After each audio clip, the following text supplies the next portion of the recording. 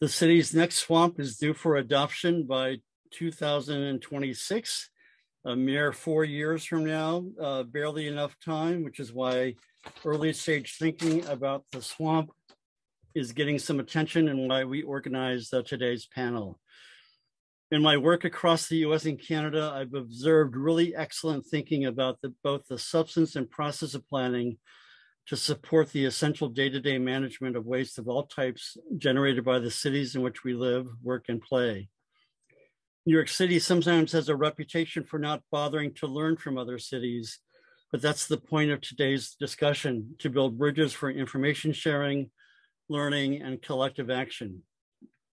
Today's 4 panelists from Boston, Austin, Toronto, and Metro Vancouver readily accepted our invitation to participate in this discussion as true colleagues, which we very much appreciate.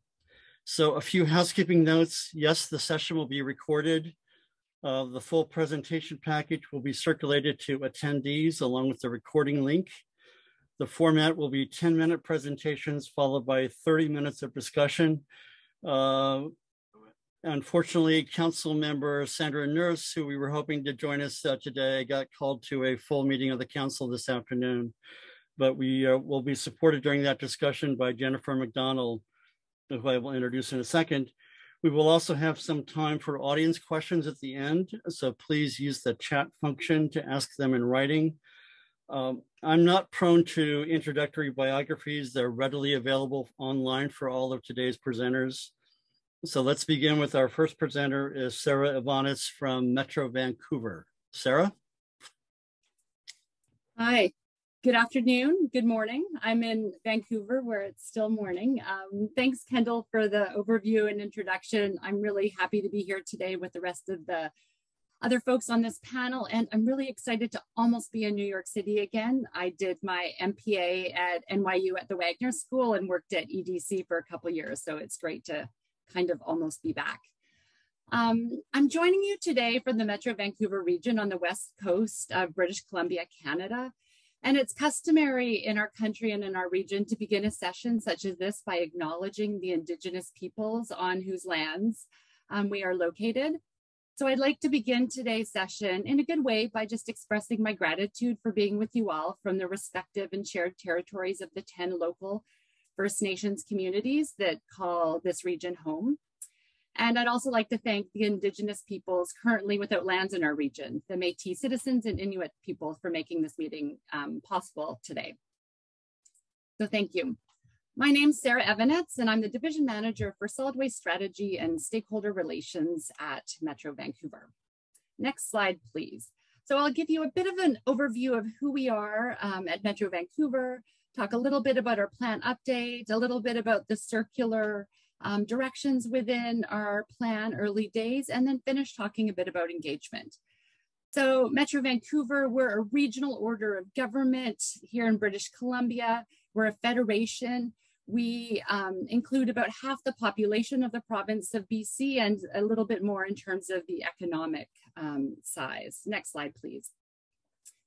So as a regional government, we provide a wide range of services. So the MVRD provides a number of sort of regional planning services, climate change, housing, air quality, just to name a few. We have a housing corporation, we have a water utility, a liquid waste utility, and I work in our solid waste services group. And in solid waste services, we provide some services. So we run a regional network of recycling and waste centers, a waste to energy facility, and there's a landfill in our region.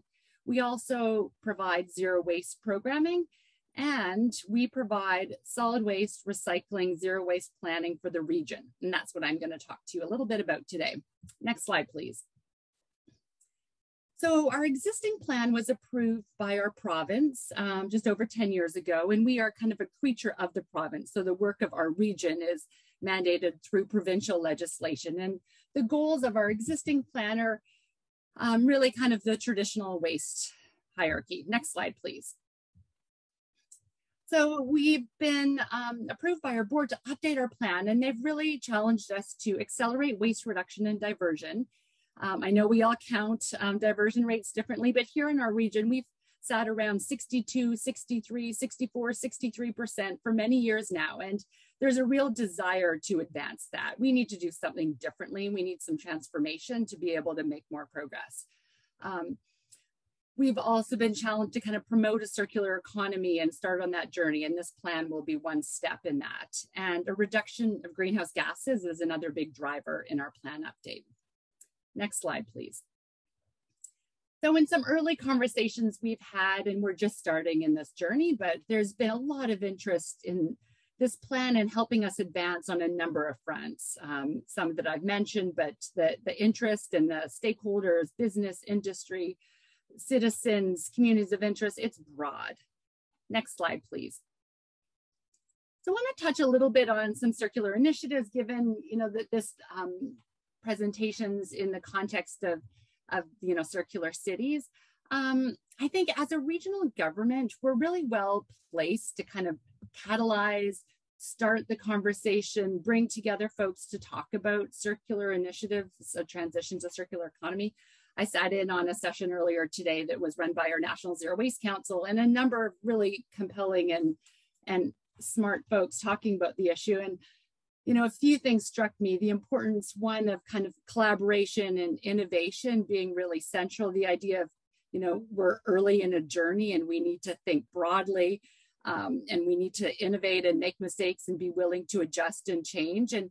And also the importance of kind of engagement in that process, that through engagement, we have a really important role in terms of kind of educating folks, but promoting learning from each other in order to kind of start down that journey. So we're quite excited to have this transition be part of our planning process. Next slide, please. So just want to touch on a few things really quickly. I have way too many slides for a 10-minute presentation, but as part of our plan update, we have commissioned a number of kind of foundational studies, one of which is a circular economy study that'll really help provide some background that'll kickstart the conversations within the public engagement sphere, but also to help guide staff in its thinking. Next slides, please. So while we're on this, multi-year planning process, work continues. And so it's really important for us to continue to kind of invest in programs and projects and plans. And I've just noted a couple here that have a circular lens to them. So, COVID, we're opening up a little bit more, and there's a lot of interest in kind of reconnecting through these community repair cafes. We have a really compelling organization that works locally, but also regionally and nationally as well, Food Mesh, that's developing a regional food recovery network for us. And there's a number of other projects, but I just wanted to flag those two. Next slide, please. At Metro Vancouver, and many of you might be familiar with these because they get used nationally and internationally sometimes as well, we invest in a lot of behavioral change campaigns, and we make this information available publicly, but we've had some really kind of compelling ones recently around food waste reduction, around green bin, around think thrice about your clothes, so textiles reduction and recovery and recycling, and then a Create Memories Not Garbage campaign around Christmas time. Next slide, please.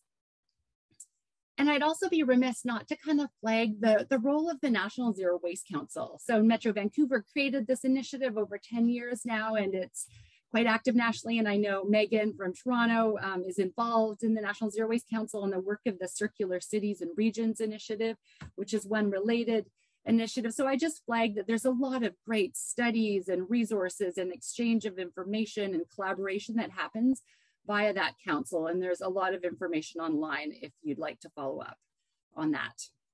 Next slide, please. So I'd like to finish my comments just reflecting on the engagement process in this plan update. So, engagement, I think, is super critical and more now than ever, just given the challenges of transitioning to a circular economy, the challenges of advancing in our waste reduction goals. I think working through collaboration, through partnerships with industry, business, residents, academia, communities of interest, and Indigenous nations, of course, is going to be kind of central to the success of this, building some shared vision, co-collaborating on what this plan looks like.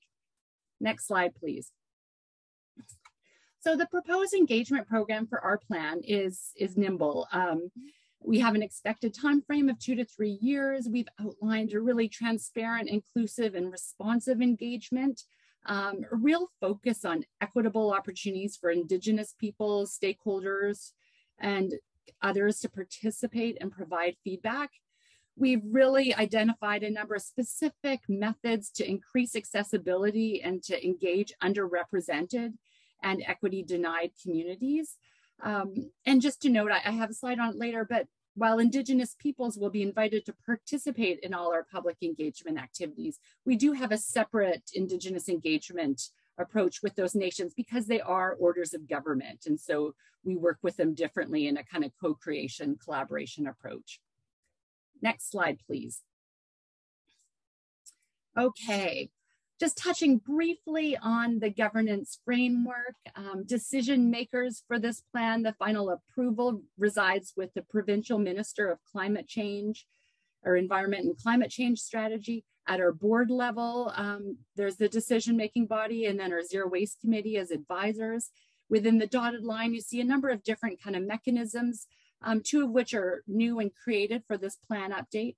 We've convened an amazing independent consultation and engagement panel that's been advising us on the engagement, like the design of the engagement program, and they'll be kind of reviewing our implementation of that plan throughout the various phases of the plan update.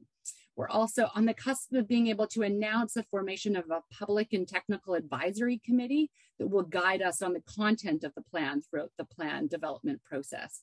And then external to that, we have an industry advisory committee in place that its tenure goes beyond the plan update, but they're really critical in providing the input from industry and business into this plan engagement. And then also we have a number of different municipal and other advisory committees that we'll be working with in the plan update. Next slide, please. So reconciliation with Indigenous nations is a real priority for Metro Vancouver. And the way we'll be engaging through this plan is through kind of a separate iterative and collaborative process, which includes engagement with both Indigenous nations and urban Indigenous communities in our region. We're quite an urban region with a lot of more rural areas, but that's important for us. And the work of engagement with Indigenous nations is really guided by the UN Declaration on the Rights of Indigenous Peoples and commitments from our board to reconciliation with Indigenous peoples. Next and final slide, I believe. Thank you. So new to us in our planning this time around is really putting an explicit equity lens in our solid waste management planning. So I've talked a little bit about equity considerations in the design of our public engagement program. So what sort of methods do we need to engage? What partners do we need to engage? How can we kind of work through others to get this work done? And it's a real iterative process because we've been able to connect with certain groups, but we know there's folks that we haven't, and we just need to be open and flexible to continue that journey. Our Public and Technical Advisory Committee, I flagged that we actively recruited the participation of a number of representatives that have been equity denied or underrepresented in our process before. And we're making available a number of different kind of supports to support their participation in this plan update, from compensation to support with childcare or transportation, technology, or kind of pre and post meetings on the technical substance should that be required. And finally, we're also interested in kind of the equity lens on the plan development itself, the policies, the strategies, the actions within that plan. And we've kind of incorporated equity as a criteria into the design of that circular economy study. That's a foundation, but that's just kind of a starting point for this conversation around equity considerations in the design of the plan. Next slide, please. That's it for me. I hope I haven't gone over my 10 minutes, but happy to answer any questions later and really keen to learn from all the other folks on the panel today. Thank you. Terrific. And you're right on time, Sarah. Thanks very much. Next up, Toronto. I guess we're going sort of geographically clockwise today. So Meaghan? Hi, thank you so much. My name is Meaghan Davis. I'm the manager of circular economy and innovation at the City of Toronto, and really happy to be here today to be able to share some of the background on how our waste strategy was developed, and in particular, how the context has changed since then. And I would like to acknowledge before we start that the City of Toronto is the traditional territory of many nations, including the Mississaugas of the Credit, the Anishinaabe, the Chippewa, the Haudenosaunee, and the Wendat peoples, and is now home to many diverse First Nations, Inuit, and Métis people. And I'll also acknowledge that Toronto is covered by Treaty 13 with the Mississaugas of the Credit. Next slide, please. So I'll start by just giving another introduction to our city. So Toronto is Canada's largest city, the fourth largest in North America, and home to a diverse population of more than 2.9 million people. We're a global center for business, finance, arts, and culture. And we also operate one of the most comprehensive integrated waste management systems in North America, managing more than 780,000 tons of waste per year and providing an extensive range of diversion options, including our Green Bin Organics program, to all of our customers. And in our waste management division, we do have a goal to be an international leader as an innovative and sustainable waste management utility. And through investments in low carbon technologies and regenerative systems and community activations, we're able to offer circular, sustainable, and cost-effective waste management services to Torontonians. If you go to the next slide, I do want to acknowledge that our ambition and our mandate is larger than simply service delivery. As Canada's largest city, we're not only a frontline service provider, but we're also striving to be a global solutions provider and are a government with the scale and scope in our mandate to have a national impact. And so I think that this graphic should give you a bit of a sense of that scale. Our division, Solid Waste Management Services, and the light blue there in the middle is situated in Toronto's Infrastructure and Development Services cluster. And I've highlighted just a few of our core partners across the municipal government. I'm sure this is not comprehensive. I hope no one watching is mad to be left out. But I just wanted to highlight just the complexity across the organization and how important it is for us to partner both in the delivery of our strategic programs and services, in our policy and bylaw enforcement, and also in the innovation projects that we're pursuing. As leaning into our size, our potential, and our global ambition is really going to be critical to address those kind of cross-jurisdictional thorny problems like waste and circularity. If you move to the next slide, I'll share a little bit about the background of our waste strategy. Our current long-term waste management strategy, our development of it, I should say, started in 2014. And by that time, in sort of the history of our waste utility, we'd really gone through a substantial evolution from simple garbage collection to a complex system of collecting, processing, and managing source-separated material. And so the graphic on this slide shows a little snapshot of the state of our integrated waste management system circa 2014. When our waste strategy development process began.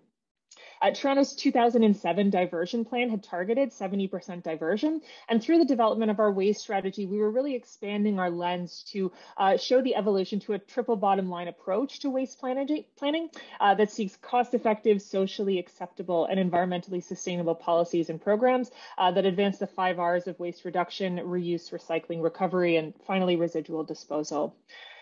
The development of our waste strategy was governed by 5 governing principles, which were approved by our Toronto City Council and are on this slide, many of which represent some of the key drivers that motivated this strategy development process. But a few that I'll highlight, of course, are really leaning into reduction, reuse, recycling, and recovery before residual disposal, and also extending the life of our Green Lane landfill, which is where the City of Toronto's municipally collected garbage goes. And then, of course, leaning into an open and transparent review of our options, and of course being responsive to emerging technologies, changes in the regulatory environment, and the need to be open to collaboration and innovation with industry and with the community. On the next slide, this graphic just highlights sort of the phases of our work. Really, there were 3 phases to the development of this strategy: current state assessment, options analysis, and strategy development, each supported by comprehensive consultation and engagement with the public, input from stakeholders, and contributions from members of Toronto City Council. The strategy development considered a range of data points on the current aspects at the time of the city's integrated waste management system, our long-term system needs, and our technology options. And waste projections were a very core component of that analysis, and were developed with consideration to variables that could impact the system, including population growth, housing trends, economic growth, product design, packaging changes, planning initiatives, and potential legislation. We adopted a range of consultation methods to develop the strategy, from in-person events with the community to vendor and market days with industry, with the aim of generating two-way dialogue about the critical waste strategy development themes. And we also formed a stakeholder advisory group at the outset of the project to represent a variety of interests in Toronto and in the waste management sector, as well as created avenues for direct participation and engagement with key members of our community, including our Indigenous communities, environmental groups, and tenant associations. On the next slide, our long-term waste management strategies is just a few of the snapshots. It was adopted by Toronto City Council in 2016. And through adopting the strategy, our council set the aspirational goals of working towards zero waste and a circular economy, and reaffirmed our 70% diversion target as set out in the 2007 strategy. The scope of Toronto's waste strategy is for the municipal utility and our full customer base, which is primarily residential. We serve just under 900,000 customers, which includes all single-family households and about 2/3 of the multi-residential sector in our city. And we also have some businesses and institutional customers on the utility as well. The waste strategy put forward recommendations for waste reduction, reuse, recycling, and recovery, as well as residual disposal policies and programs. And what you'll see in the implementation options is a strong emphasis on education, engagement, and enforcement strategies. Though the strategy is primarily aimed at our residential customer base, there are options for exploring waste reduction approaches that could be taken to reduce IC&I waste. And the strategy also puts forward infrastructure options for the city to study longer term, including the analysis of how mixed waste processing technologies could help to maximize the amount of waste diverted from our landfill and preserve our landfill capacity. And of course, this strategy really emphasized the need to expand our organics processing capacity. But again, I think this strategy really leans into the importance of building resident capacity through enhanced engagement and programming options in order to increase diversion behaviors, particularly in the multi-residential sector, where we have some additional challenges in hitting those diversion targets. Importantly, Toronto's long-term waste management strategy emphasizes that it's not a static document, that waste management planning needs to be an ongoing process. And the recommendation was to revisit the strategy every 5 years to account for changes in the system. And so while several of our strategy recommendations have been successfully implemented since 2016, I think what's particularly interesting and relevant right now is to reflect on some of the changes that have happened over the past 5 years and how that's impacting the way that we move forward. So on the next slide, I've highlighted 4 of the major kind of changes that are really driving our work right now. And just to go through the 4 of them quickly, I think really significantly in Ontario, since 2016, the province of Ontario initiated the transition of several diversion programs, and most notably our Blue Box recycling program, to a full extended producer responsibility model. On the City of Toronto side, this is a really significant business transformation and service transformation. And so we have formed a dedicated team within the City of Toronto to plan for that transformation and to advocate for and protect the city's interests. And the transition to EPR is really impacting the feasibility as well as the implementation timelines of several strategy options. First and foremost, because several of the material streams that we were currently managing when the long-term waste management strategy was developed may no longer be within the stewardship responsibilities of the City of Toronto in the future. So that certainly impacts the way in which we plan for the system. On the next slide, like many jurisdictions, we're seeing the composition of our waste changing. There are lots of factors driving this, from policy changes internationally, like the national sort policies, to market demand, and as well as sustainability goals of major brands are really impacting the way that products and packaging are being designed in our jurisdiction. And this is complicating our understanding of some of the viability of some of the enhanced diversion options that were first identified in the long-term waste management strategy. Most notably the study of mixed waste processing and the contribution that kind of investment might make, given how the waste streams are changing.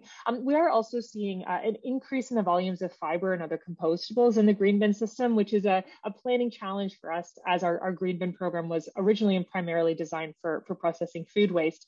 And one of the ways that we're working through these challenges is by beefing up our market engagement through initiatives like the Canada Plastics Pact and several of the other national level initiatives that Sarah mentioned earlier. On the next slide, like many cities around the world, the City of Toronto has declared a climate emergency and recently adopted net zero targets. And that's changing our thinking and our prioritization and waste management as well. We've really been working to advance our renewable natural gas strategy to increase beneficial utilization of biogas and landfill gas at the city's waste assets, and to leverage those assets to help reduce greenhouse gas emissions across the corporation by generating green fuels. And also we're really working on enhanced cross-divisional collaboration on climate actions. And the climate lens is in particular a really relevant enhancement to the work that we're doing on the circular economy portfolio. And finally, on the next slide, of course, the COVID-19 pandemic has and continues to impact our waste management planning operation in Toronto. It has delayed and slowed several waste initiatives, including the update of the waste management strategy, given that the City of Toronto has been prioritizing the emergency response over the past 2 years. We've also seen some changes in consumption and disposal patterns that may impact waste streams moving forward. And so ongoing monitoring to understand the extent and the implications and the longevity of these changes and what they imply for system planning is going to be very important in Toronto. And then finally, the pandemic has really heightened the need to bring new lenses to our work, especially on circular economy, looking at outcomes like economic recovery and a renewed focus on equity outcomes in our work as well. And so on the next slide, we will be moving forward soon with the 5-year review, I guess more of a 6-year review at this point, of the city's long-term waste management strategy. As well, there are several other dedicated planning initiatives underway tied to our immediate research agenda. But we're also moving forward in parallel with the development of a circular economy strategy for the City of Toronto, which I think really represents an evolution in our thinking about waste plans in Toronto. Our waste strategy identified circularity as an aspirational goal. And so what my team was formed to do was to look at what that could mean in practice and what it might take to operationalize our aspirational goals. And we recently completed a study, one of Canada's first circular city scans that's really looking into that. You can check it out. All of the reports are up at toronto.ca/circular economy. But just on the last slide, what I'll share in terms of the paradigm shift that we're thinking about now is we're really recognizing that waste isn't just a resource to be hidden or an issue to be hidden from sight. It's a resource to be captured. And that means we need to broaden our understanding of the issue as not just something that waste management planning alone can solve. In the City of Toronto, we recognize that our solid waste management services division, while responsible for managing the majority of residential waste, all City of Toronto divisions generate waste, either through their activities, or their own operational activities, as well as the activities that they enable in the community through policies, permitting processes, et cetera. And so we really need a whole of government approach to addressing circular economy and tackling that kind of complex, wicked problem, especially given the importance of sustainable consumption and circularity to Toronto's net zero and resilience goals. So I think this will be a really exciting time for waste management planning in Toronto as we work not only to revisit and enhance our strategy for our waste utility, but to also explore what types of strategies more broad than just the waste utility can be adopted in order to really help reduce waste and achieve circularity in Toronto.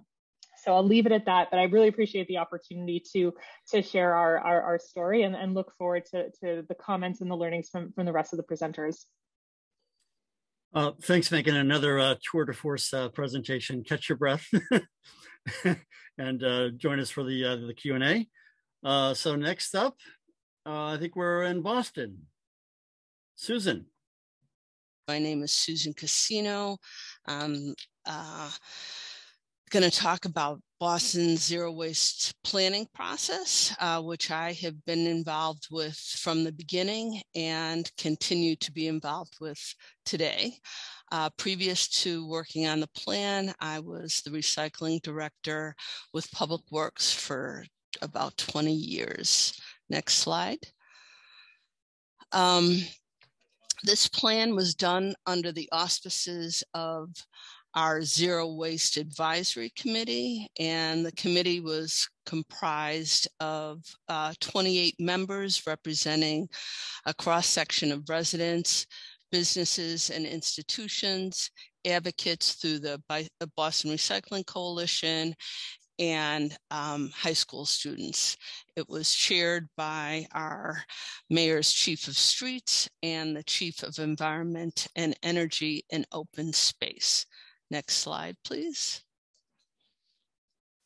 So the drivers of the plan initially was the city's climate action plan from 2014, which called for the city to launch a zero waste plan.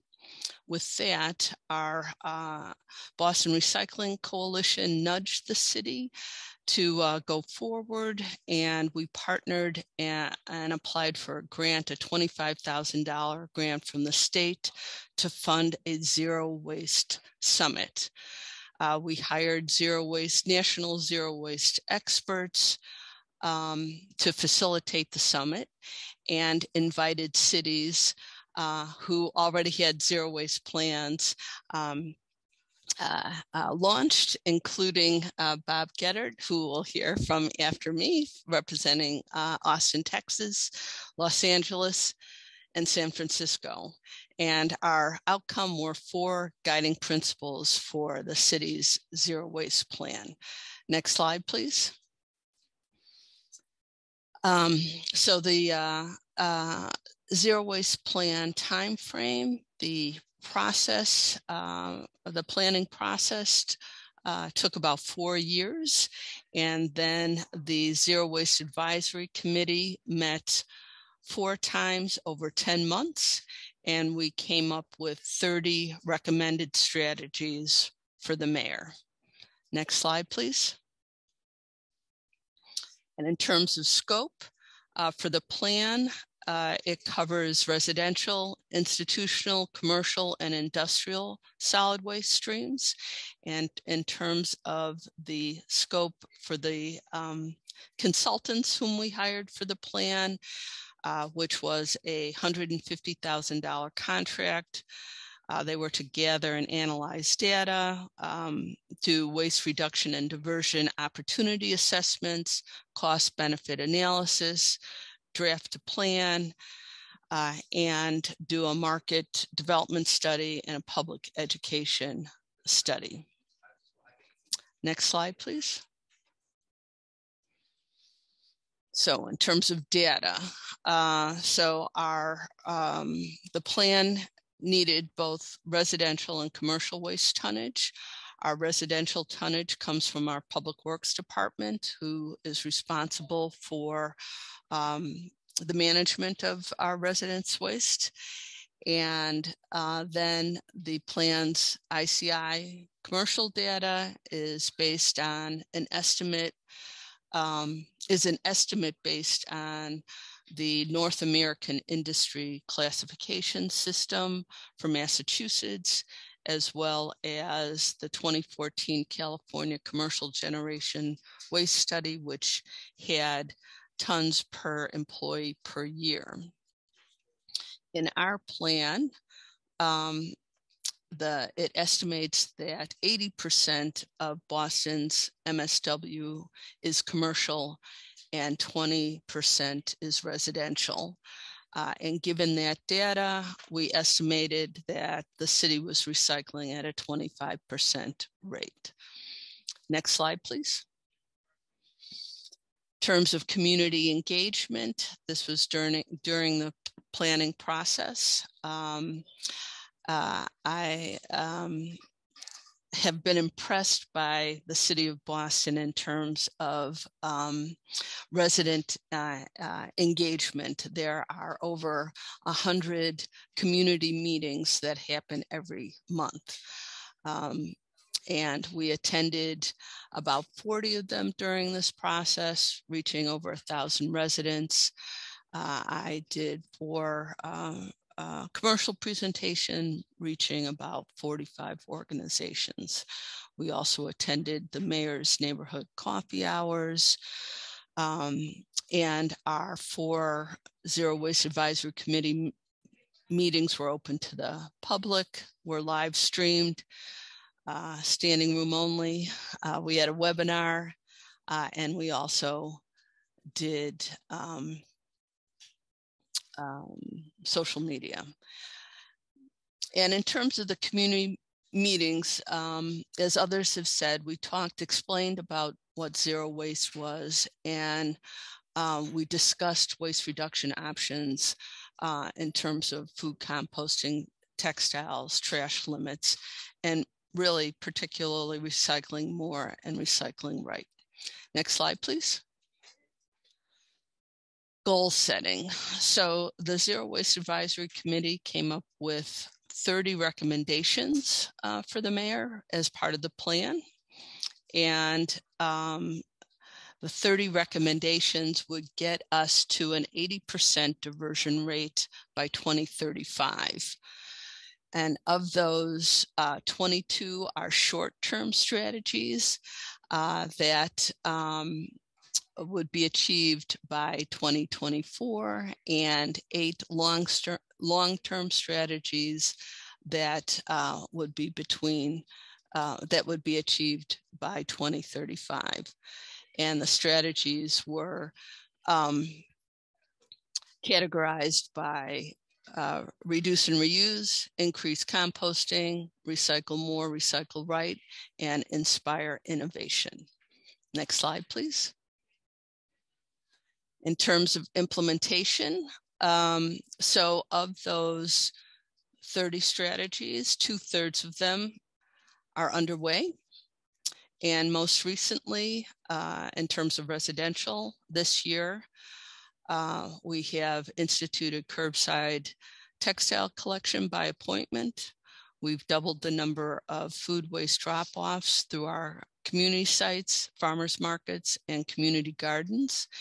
And come this fall, we will be implementing a phased-in 3-year curbside food collection program as well.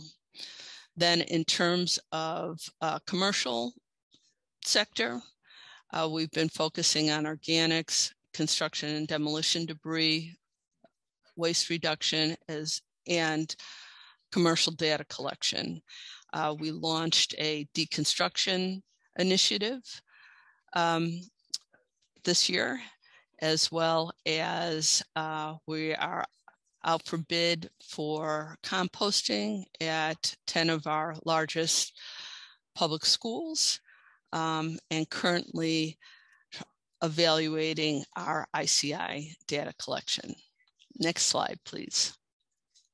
So I thought I'd throw this performance slide on our residential recycling rate, which is not impressive.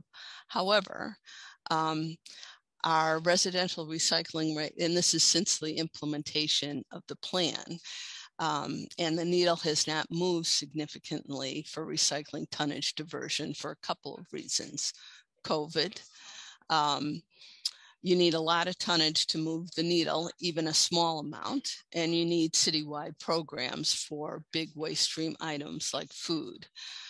And for ICI, we have yet to figure out how we're going to measure both the numerator and the denominator for a recycling or diversion rate. However, as I said, we are about to launch, we just started a citywide textile program, and we're about to launch a citywide residential food waste curbside collection program. Next slide, please.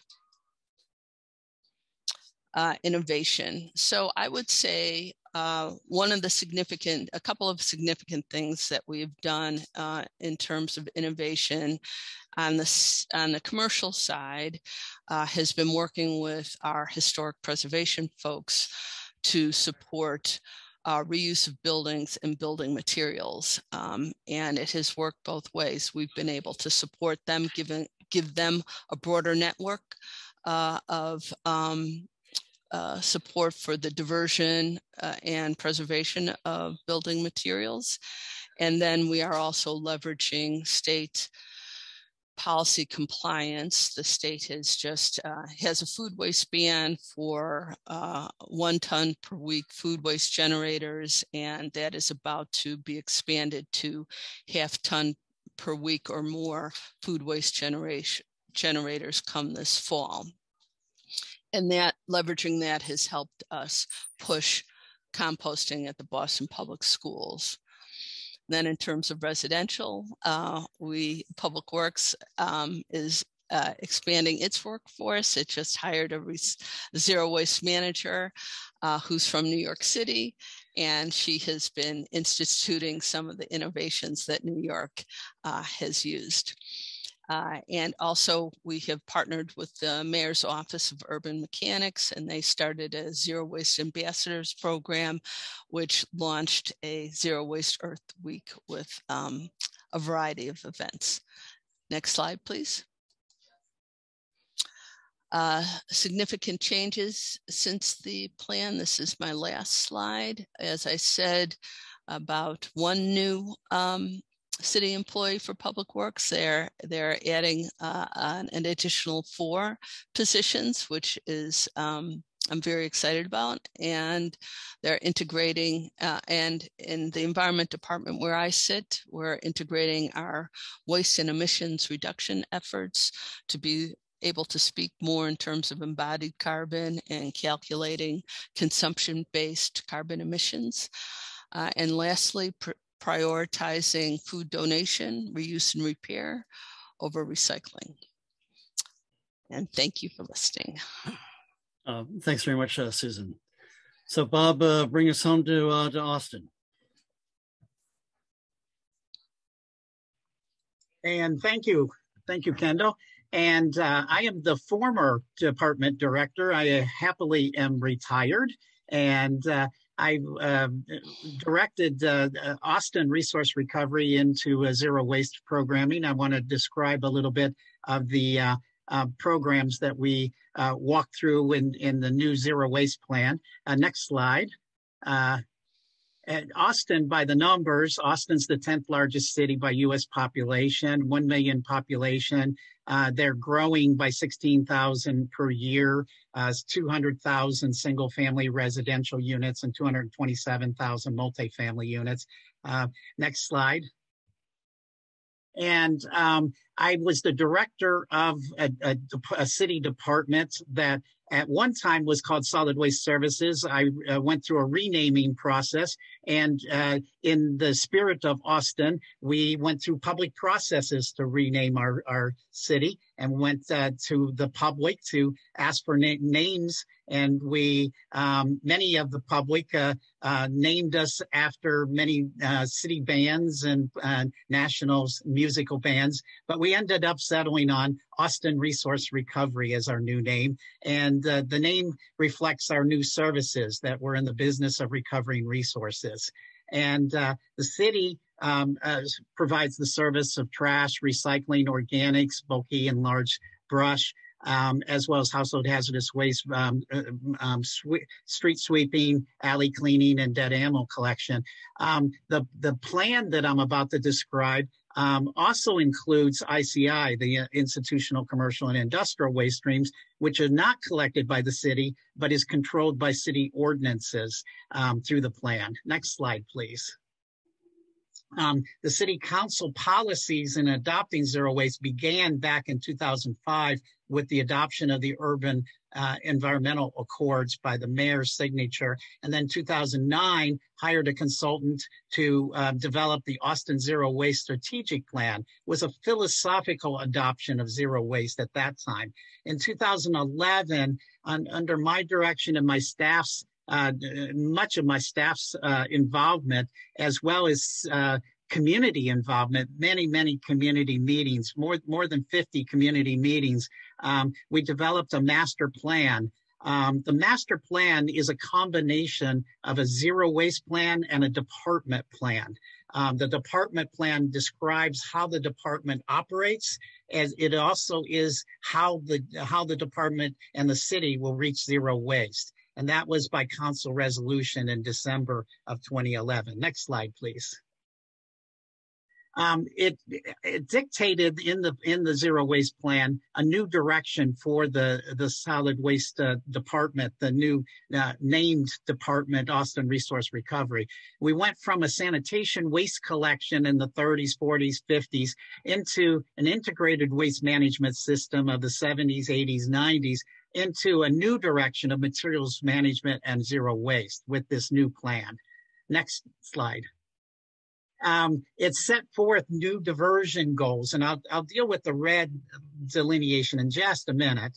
But the green line indicates what the zero waste plan dictated for the future. In 2010, a measured 35% recycling diversion goal that included organics and recycling, and 2014, a direct measurement of 40% as well for the city.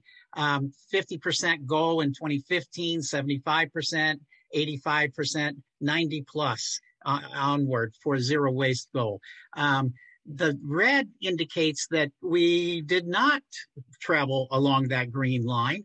In 2015, 2016, we traveled a little bit lower than the dictated path. And as with aspirational goals, our operations had to change to meet those goals. And in Austin, our city council held us accountable to those goals. And so going to city council and saying, what operational changes will we make to set course back to these goals? It was not a goal adjustment. It was an operations adjustment.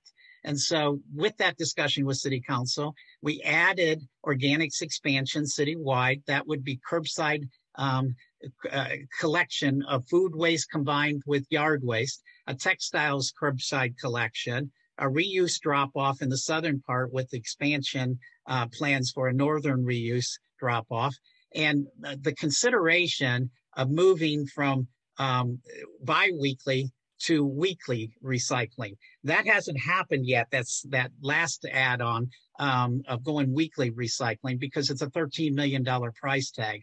But that would create, in calculation, a diversion rate to 85%. That weekly recycling got put on hold because of COVID-19 and the fact that they had the COVID brought in a shortage of workers, and you can't add on a recycling program when you have a shortage of workers, but that is still in the planning stages to move to the weekly recycling. Next slide, please. 2014 actuals are really actuals. These are the tonnages. 2020 projected did not happen, but is still in the planning stages to happen. So this gives you the calculation method for those projected numbers. Those projected numbers are based on tonnages collected. So it's not pie in the sky numbers. It's actual tonnages that are calculated each year and presented to city council. This is how much is landfill. This is how much is collected recycling. This is how much is collected composting. The city now collects reuse numbers and adds in reuse into the calculation as well too, but only what is calculated and can be counted. Next slide, please. Waste composition studies are calculated every 5 years, and this is the 2015. They did a 2020 study as well. I couldn't grab hold of that study for this presentation, but this is the waste composition study. The city actually uses this waste composition study in its conversations with the public and with city council. This is what goes into the trash stream. And what is in blue and what is in green is actually what is recyclable and compostable. And this is the difficulty of why the city is not reaching its goals, is there's too much recyclables and too much compostables in the waste stream. We calculate that 50% capture rate at the household level of what is recyclable and what is compostable is going into the trash stream. And so that is the focus of the education stream of the city of Austin. It is an excellent array of services provided by Austin to its residents, but too much is going into the trash stream and not into the appropriate green and blue bins for organics and recycling. Next slide, please. This is the basic philosophy of the city's zero waste plan: reduce, reuse, and recycle, with reduce and reuse very much part of the education programming and very much higher priority than recycling.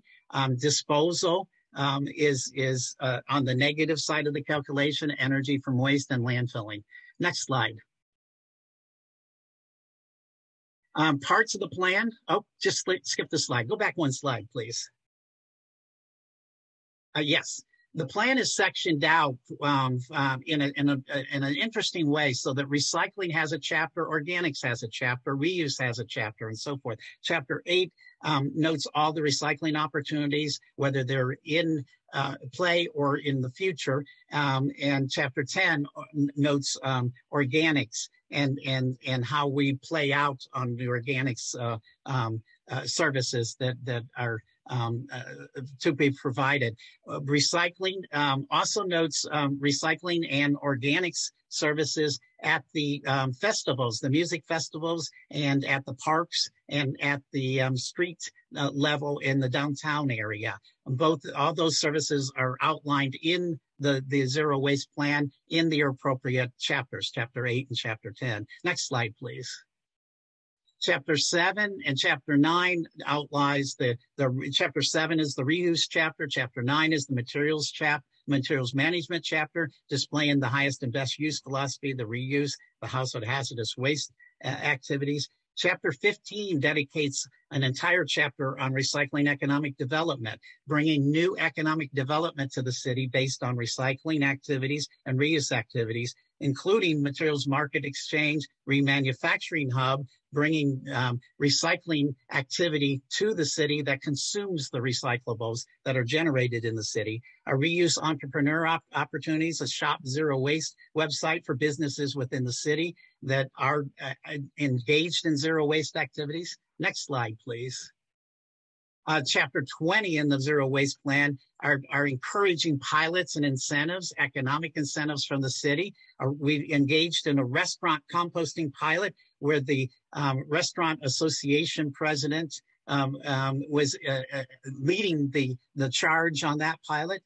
Zero waste business rebates from the city, zero waste events, that's music festivals, a rebate if they perform a zero waste event, and led that event by the standards of the city on zero waste. Home composting rebates, $75 if the home engaged in composting and reported to the city for a year their home composting activities. Outreach and education is highlighted in Chapter 24, and that's the city's customer base, a mobile app and direct interaction with the city, and citywide outreach. We engage, a lot of people ask, how much do we spend, the city of Austin spends on education and outreach, and it's generally $1 per household per month is the general expenditure on staffing and expenditures on outreach and education. Direct expenditures, about $1 per household per month. Next slide. These chapters 16, 17, 18, and 19 are all the partnerships, the community partnerships that the city engages in. All city departments were required to engage in zero waste activities and accountable to the city manager. We engage in zero waste activity at the University of Texas, Austin, and research partnerships. We engage in partnerships with the Keep Austin Beautiful. We work with the 2 recycling MRF processors in the city, partnerships with the stakeholders throughout the city. Our main number one stakeholder is the community, and we engage all city ordinances, all new programs involve, number one, the community input before the ordinances are developed, and public-private partnerships. The city engages, if it's not the direct services of the city, if it's a private service, the city engages in a direct private-public partnership service there. Next slide. Part of a key initiative of the Zero Waste Plan is Chapter 21, the Universal Recycling and Organics Ordinance. This requires all multifamily and single-family homes to have recycling services provided to every unit. That's including multifamily units. It does not require the resident to use the bin. It requires that the access be there on site.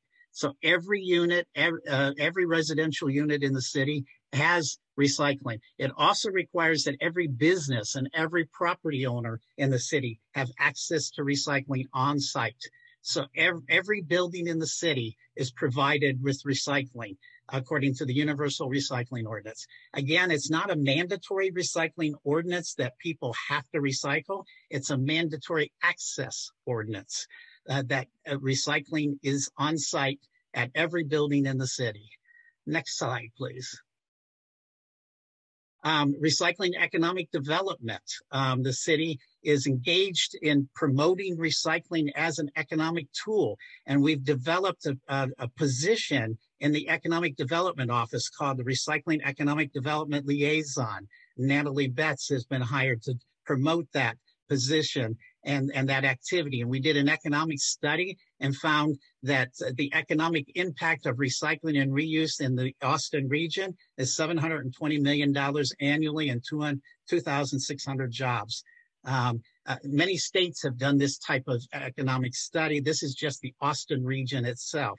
We engage in Austin Recycling Innovations investment forums where businesses pitch their inventions and their thoughts about reuse and recycling to investors, angel investors. We have a materials exchange for the Austin region. We are attempting to create a circular economy around localized markets within 50 miles of Austin. And we have built out a buy local, buy zero waste exchange network. Next slide, please. I'm running out of time. I just want to note the various different ordinances and thought processes within our zero waste plan. It's the residential program is based on a pay-as-you-throw rate structure. All the other ordinances are built out on community involvement and community engagement before all these programs have been built out.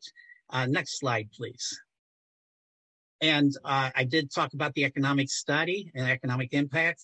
Every time I go to city council, I talk about the climate impact of our programs every budget season. When we talk about our annual program and our annual impact, I display this chart and our carbon footprint, and it displays the positive effects of recyclables and organics versus the landfilling of material. Next slide, please.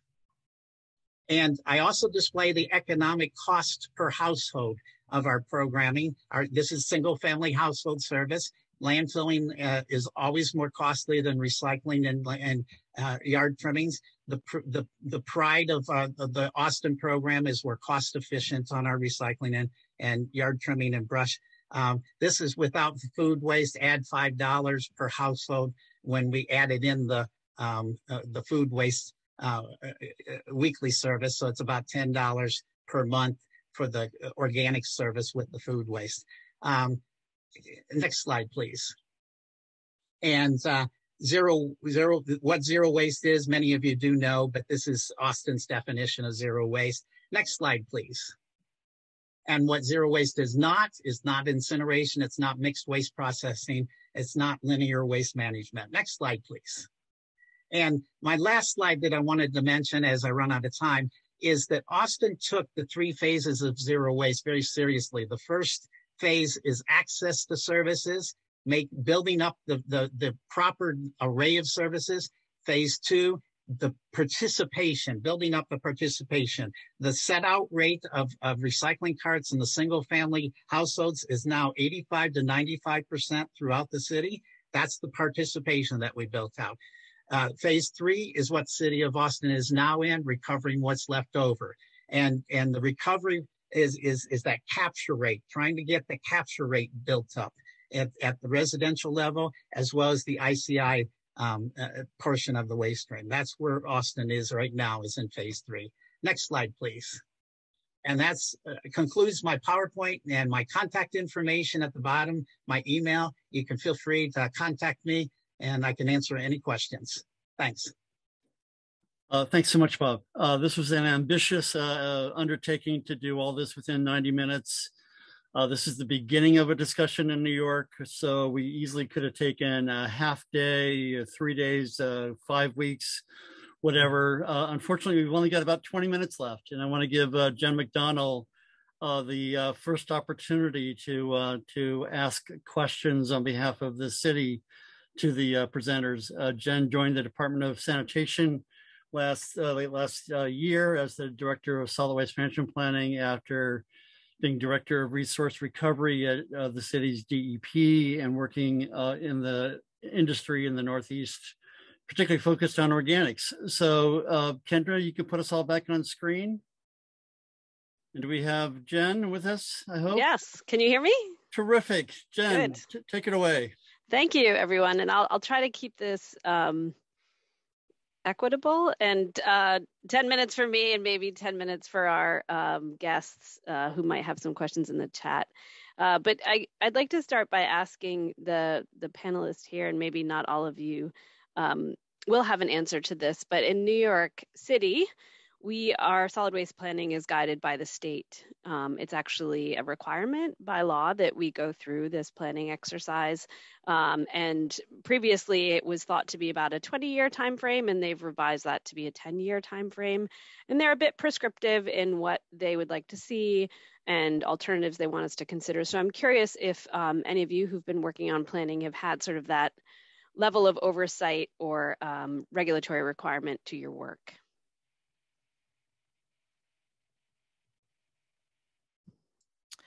Not for the city of Boston. The state has, Massachusetts has its own zero waste plan, which we consulted, but it was not a requirement of our planning process. Sarah, do you hand up? Yeah, hi. Yeah, in British Columbia, we are kind of in local government. Our role in solid waste management is legislated by the province as well, the Environmental Management Act, and there's another act that governs our regional district. And so a solid waste management plan, what it does, what it should include is all stipulated by the province. They have very detailed guidelines for how we update our solid waste management plan. And our approach, our board and our leadership have said, you know, we're half of the province. We'd like to kind of even go above and beyond what's outlined within that plan. And so absolutely, we will meet those requirements, but we're looking to kind of go above and beyond as well and seeing what role we have as a regional district to kind of leverage all the other climate work that's being done provincially and federally, all the other initiatives that are underway in this space. So yes, we absolutely work within this regulatory environment, but you know, there's opportunities through the kind of broad range of partners that work in the solid waste recycling, waste reduction space to kind of expand beyond that, or at least identify those partnerships that will lead that work if it's not us that can. But there's a real important role for us to kind of convene and catalyze some of that work. Great, thank you. Anyone else? If not, I will move on to my next question. Which is, I appreciate somewhat similar perhaps undercurrent of the transformation of our industry, I'd say, over the last couple of decades from, you know, access to recycling, to organics, to maybe now we're talking about the circular economy a little bit more and what that means for sustainable cities. And I'm curious if folks in your jurisdictions have specific examples of ways that you're trying to extract resources and reuse them locally through some sort of remanufacturing. And I'm specifically more interested not in reuse or organics, because I think those are pretty well figured out, or we know how we might be able to get there. But I'm interested in more complex materials or industries that seem to be having some success, or you're interested in trying to work with in your area.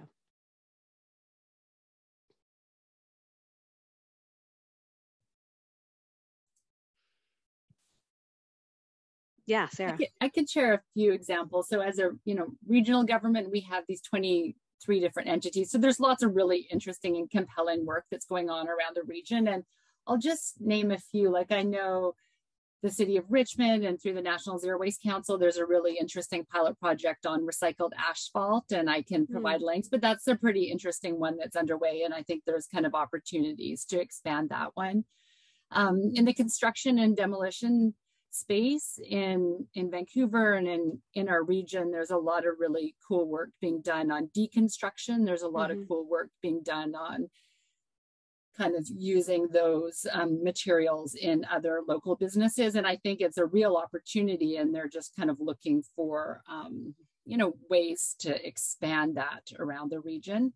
I know in the textile space, like Vancouver's a real hub for graders and sorters of textile waste. So, we generate it here in region, but we also sort of a lot of it in region from across North America. And I was at a really cool session last week with a local charity, Union Gospel Mission, and they have a store where they sell secondhand goods, but they also have a little social enterprise that they're creating where a lot of their members actually are learning sewing skills, and they're repurposing a lot of the kind of broken clothing that's received through there. And I think they said they made like $100,000 last year and actually repairing that clothing and selling it in their shop. So there's a lot of cool initiatives that are on a larger scale, but on a smaller scale too, that you see in region. Those are just a few I'd flag. Great, thanks. Meaghan, you might have some also?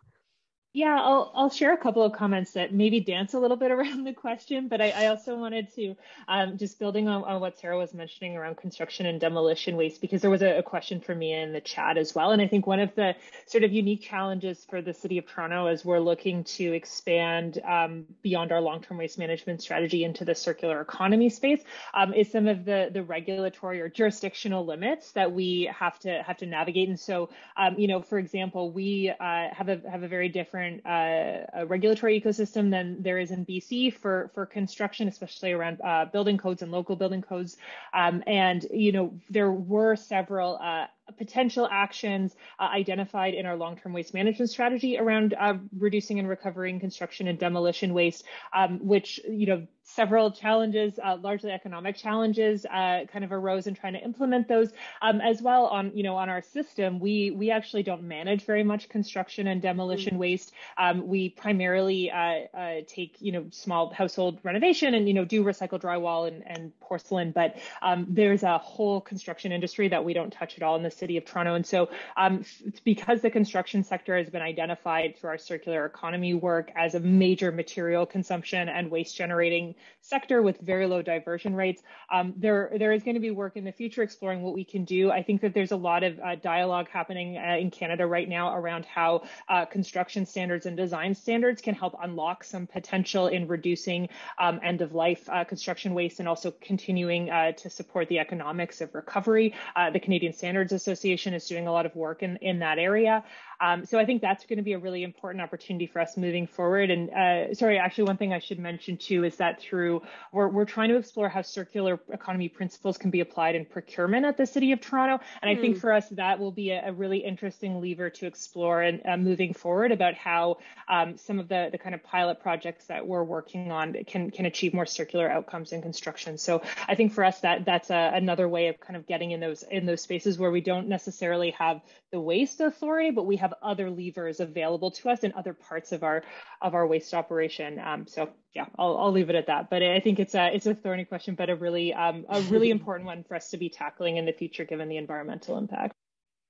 Yeah, and I think it also is supported by a global trend, as I understand it, of sort of re-urbanization, right? And an expectation that we'll continue to see concentrations of people in urban centers, and with that would come a lot of construction, I would think. So we will have the market demand, at least for maybe that stream of resources. Okay, I'm going to squeeze in one more question before we maybe go to the ones in the chat, and that is, I think we all have pie charts in our planning documents that say, here's our waste stream, and this much is organics, and we think we know how to recover that, and this much is recycling, and we think we're working on recovering that, and this much is reusable.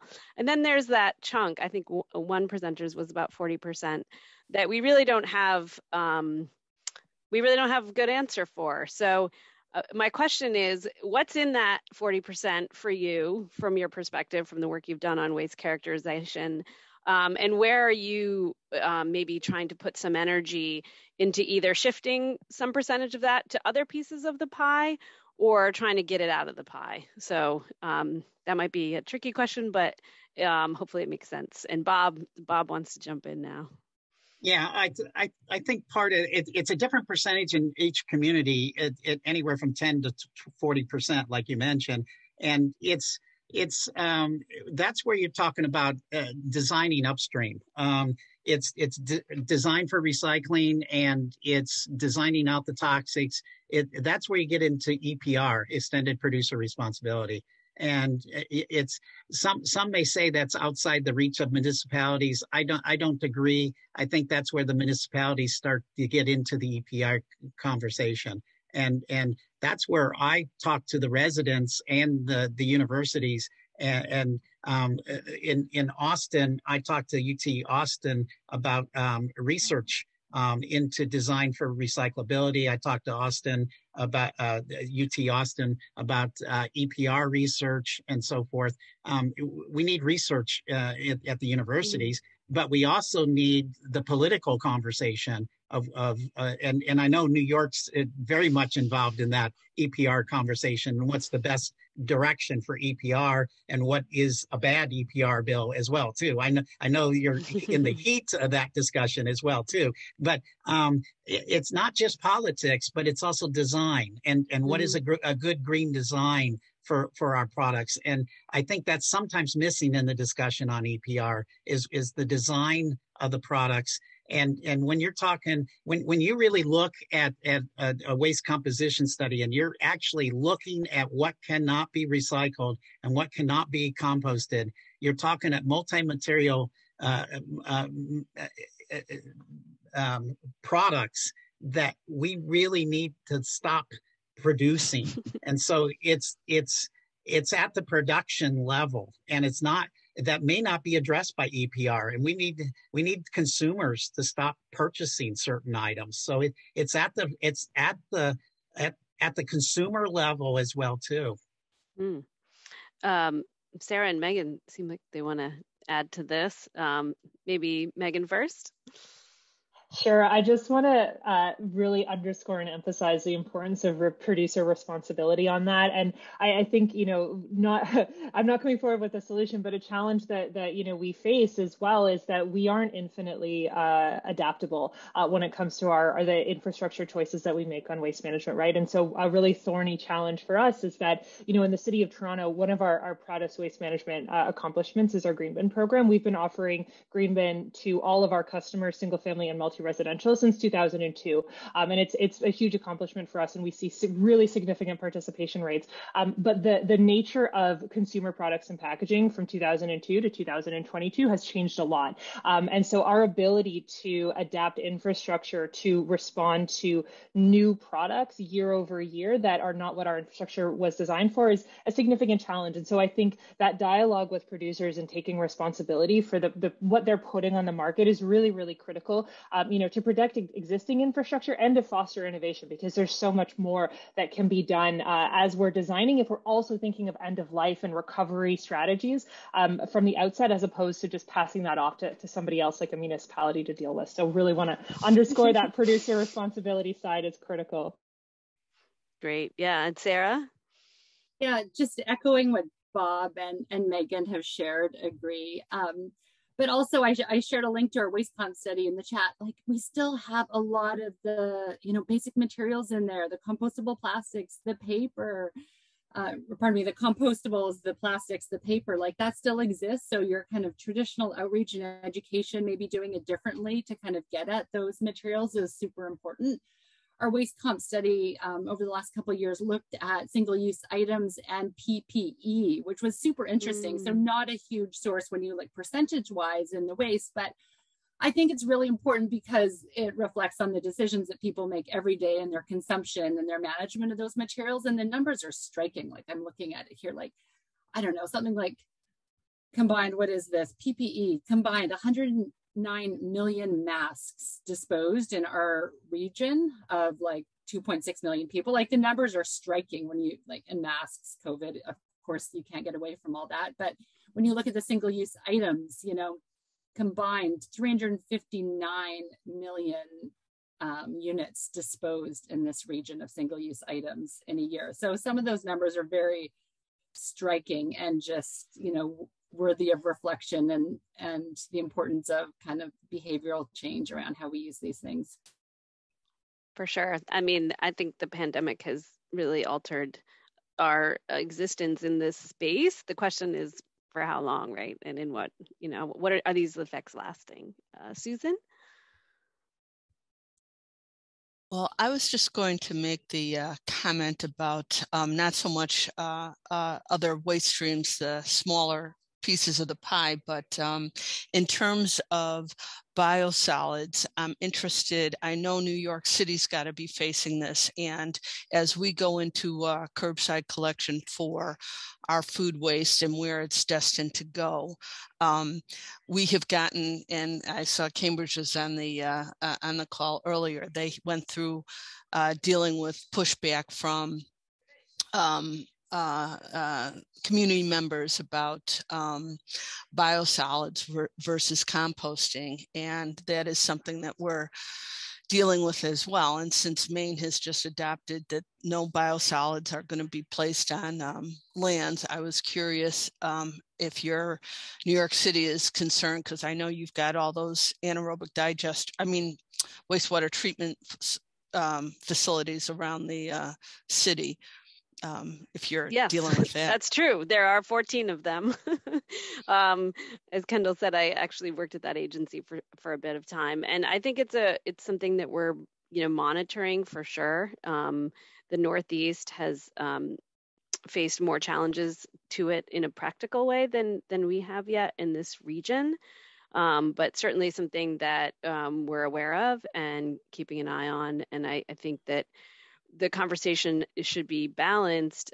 From my perspective, there are so many problems we're trying to solve. And I think many would argue that the climate challenge is maybe the biggest one, although maybe not the most immediate one. So it's figuring out how to balance some of those competing interests. I think we only have a few minutes left, but I did want to raise one question that was in the submitted by our attendees that I thought was very interesting, which is from Kristen Lasky about informal waste collectors in circular economy. So folks, we have I guess we call them canners here in New York City who are out, collecting bottles and just interested if folks are seeing that sort of waste picking action on other commodities in your regions, and if you as a jurisdiction have engaged with sort of that informal economy at all.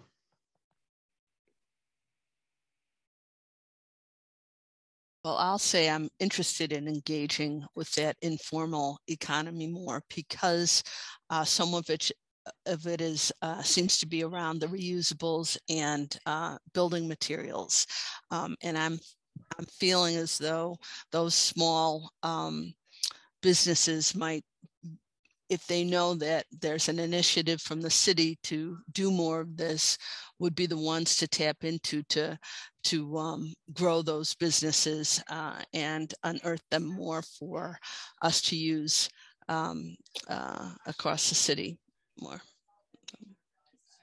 Well, Susan, the scrappers on the scrap metal side have been around for, a couple hundred years and are part of that informal, diversion and collection and recycling sector in New York that doesn't get, much attention paid to it. And it happens, material disappears off the curb and gets recycled through that system. And Jen, thanks very much. And we are at the end of our time, unfortunately. And thank you all very much for your participation today.